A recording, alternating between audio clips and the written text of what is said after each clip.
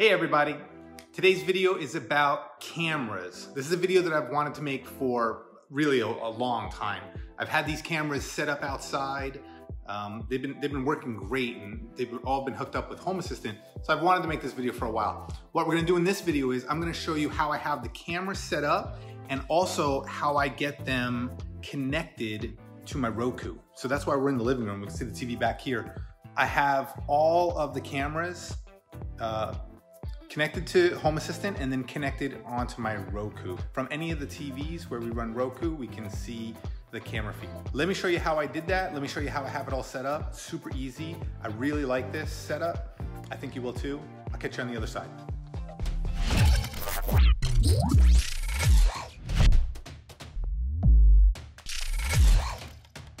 So these are the Foscam cameras that I'm using.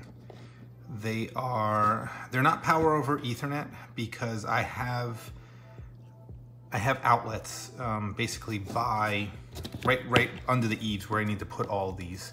But these cameras are, they could be run over Ethernet, but they are wireless. So I'm running wireless and then I'm plugging them in. There's an external plug here. We put them in we put all of this stuff into our housing that we've used for other projects.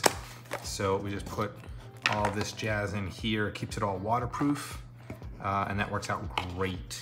So I have links in the description for the Foscam cameras. I'm really happy with them. The night vision is great. They seem to work. There's all sorts of tilt mechanisms and spin mechanisms, so you can position it however you like. I have them connected into a Synology. So there's a Synology Surveillance system that I have all of the cameras registered to. So right now there's 3 of them. This is the fourth. The fourth one's gonna go up to capture the back. So the 2 sides of the house and the front of the house are currently being captured.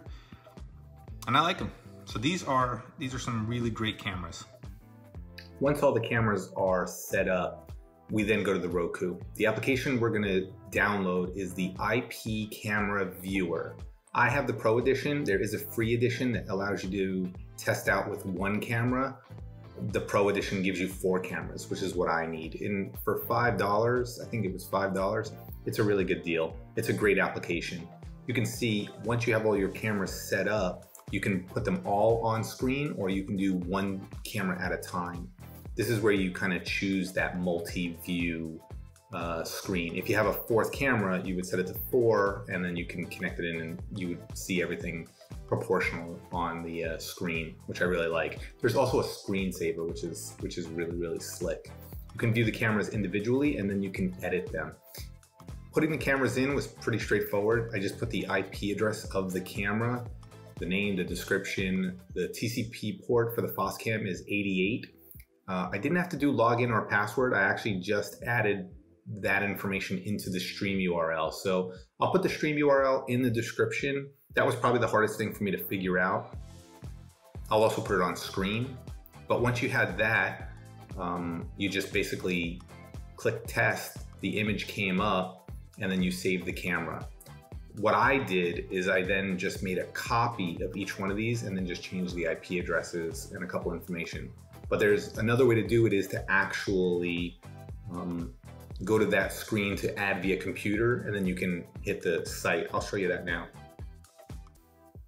Just from a browser, you're just gonna put in the internal site that was on the Roku screen, and from here you can add in the camera name, description, IP, ports, and more importantly that MPEG link. So this is pretty straightforward. You hit save, go back to your Roku. The unfortunate part is you have to do this for every Roku. Unfortunately, you can't export the information and then import it into the new Roku. So for each Roku, you have to go in and add in all your camera information. But once you really have it in a notepad or whatever, you can just paste it into each one of the windows. It's pretty straightforward. What I did was, once I created the first one, I just went back to the Roku and then I would just copy those cameras just to make the new ones, and it worked really, really nice.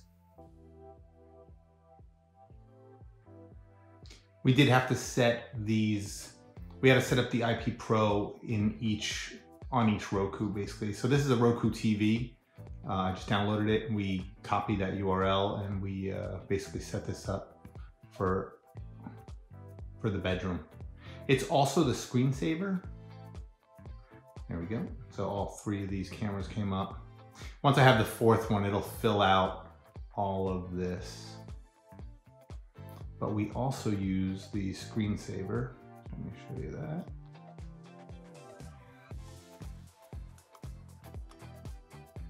So it would just preview the one camera. So unfortunately, you can only have the one camera. I wish you could have it cycle through multiple, but we have it just set to the front so we can see the front of the house. You know, when the TV is idle, it just flashes to this, which works out really, really nice. You can change the settings, but you have to just pick one camera, unfortunately. They do have this animate, which it's okay. I don't use it. Oh. So this is what animate looks like. It's basically just pulls that small image and then floats it across. This is obviously to prevent burn-in, but we don't use this too much. And there's enough movement on the screen in full screen that I don't bother with this piece. I'm just gonna change that back. So the app works really, really nice. We're just gonna launch this one more time so you can get a sense of what it looks like on the Roku. But what I also would like to show you is I can also view all the cameras from my desktop, from my Windows laptop. So let me show you that application. So this is the surveillance client. It shows all the cameras live view in the background. So I can leave this running on a monitor just in my normal workstation so I can quickly see a quick overview of the house. But I also want to show you the actual system. So there's 2 hard drives in this Synology system. They're both 3.6 terabytes.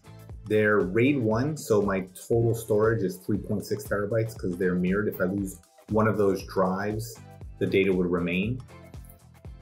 We have 3 cameras in this system and they record 24/7 for 30 days. So we can go back up to a month to watch any of the videos from any of the 3 cameras. We're gonna bring the 4th one in. Right now we're using just 36% of the storage, recording all of these cameras. And the system's been up for about 190 days. So no issues, it's extremely efficient, the data's safe, it's all local, which is great. I don't have to send it out to a cloud, but I can also review it whenever I need to. In the next video, I want to show you how I bring all of this information into Home Assistant. So how we can view the cameras through Home Assistant, and also how we use the cameras as a motion detector for events and then trigger different things like lights and whatnot in Home Assistant. So click the link and I'll see you in the next video.